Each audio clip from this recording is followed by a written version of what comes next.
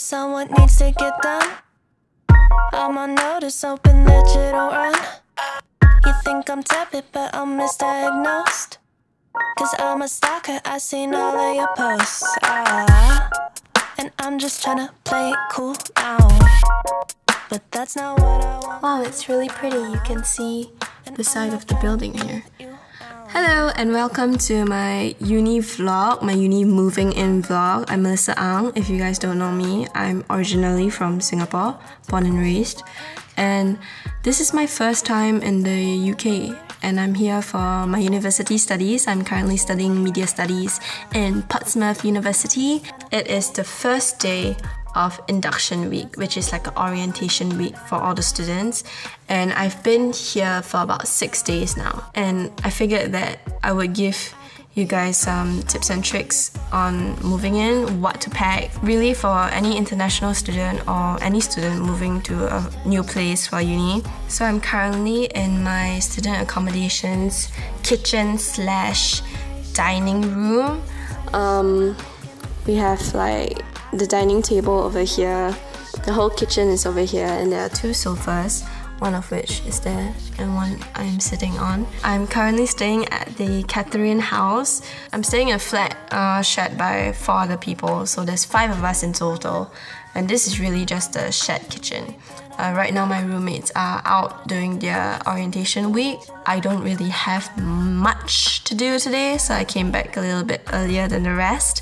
But I figured I'd take this opportunity to show you guys what this place really looks like, what you should prepare, what you should pack. So without further ado, let me bring you guys around. I'm just gonna show you the living area. It's a little bit messy because we've been living here for about 5 days now, and you know, we drink, we eat here, so. Alright, so first off, this is the kitchen. You would come in from this door, and we straight away have 2 fridges. One is a normal refrigerator with fully stocked, and then one is a freezer, where you can freeze things. Great.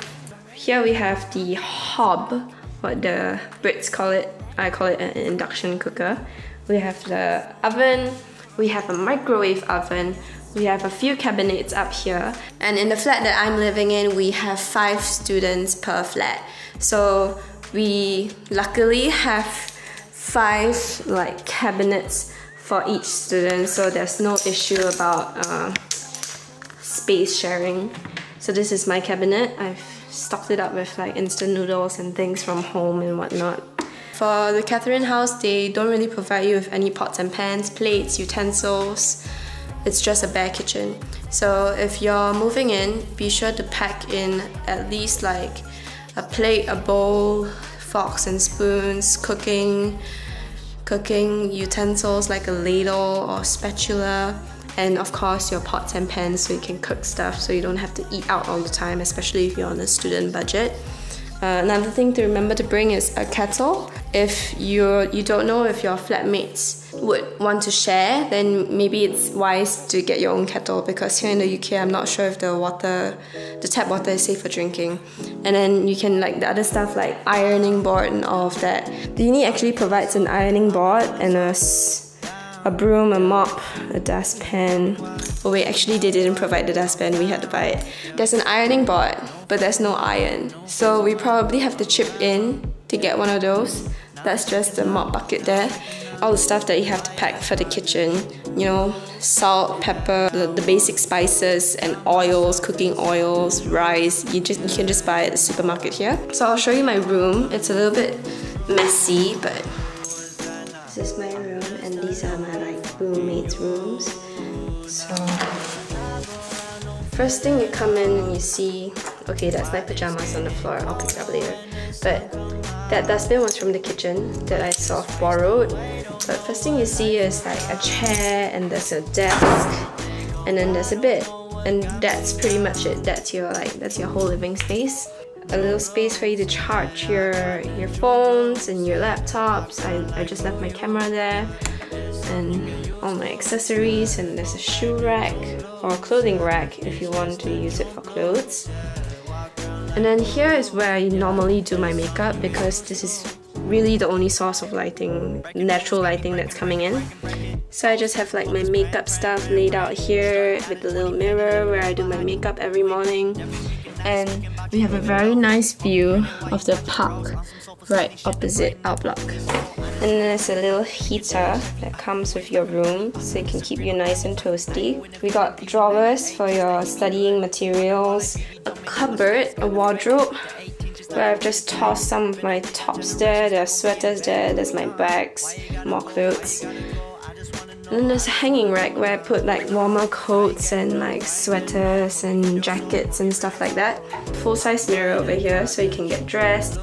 And then right behind me, there's a toilet that's automatically lit up whenever you open the door. Face wash. Also, don't forget to bring your normal regular face wash because they might not carry the face wash that you use. So I use Oxy, which I don't know, I've not seen it here, but I stocked up like several bottles of this just in case they don't have it. Remember to pack your toothpaste and your toothbrush. And yeah, over here I just have my skincare stuff. So I have the Aztec Secret Indian Healing Clay from Amazon. I have apple cider vinegar for that. I went to buy shampoo and then cotton pads, like shavers. And yeah, and like soap. Remember to pack soap or at least bring it because you move in, like if your flight touches down a little bit late and you really want to take a shower but you don't have any showering stuff, it's a little frustrating. So at least bring like a bar of soap to last you for a while so you don't have to immediately go to the supermarket and lug a bunch of stuff. Also, you bring your own bag or you have to pay for a recyclable bag. Remember to bring a bag when you go down to the supermarket because they will make you pay for a tote bag. Yeah, just save the earth and like bring your own bag. So over here, like right above my bed, there's this huge notice board. It's like a felt material so you can just staple like your assignments, your timetable and stuff like that, and there's the same one right above your study. So yeah, this is the entire room. It's alright, it's an alright size. Yeah, it's kind of cold here. I wasn't prepared. I brought a lot of summer clothes, but do remember to bring like a good coat, or if you don't have one, just buy one from Primark. It's pretty cheap here. And also don't forget to bring your qualifications, like for example, like your study documents, your personal documents, your identification documents, and like all the important stuff, just in case they need to check or you have to register with the police or register with the university. Like either have soft copies, hard copies, bring copies of your documents just in case they want to like verify you and stuff like that. I think if you are given the opportunity to study abroad, just absorb as much as you can. Absorb the cultures, the way people live their lives, why do they do the things they do, and how the students learn. And if you're Singaporean like me, just try to be accustomed to the new foods, I guess. I really miss home-cooked food and the local food, but you have your whole life to eat home-cooked food. So with that, I wish all uni students the best when they try to settle down into a new environment. Thank you for watching my little vlog. I hope this has helped somebody, and I'll see you guys in my next vlog. Bye!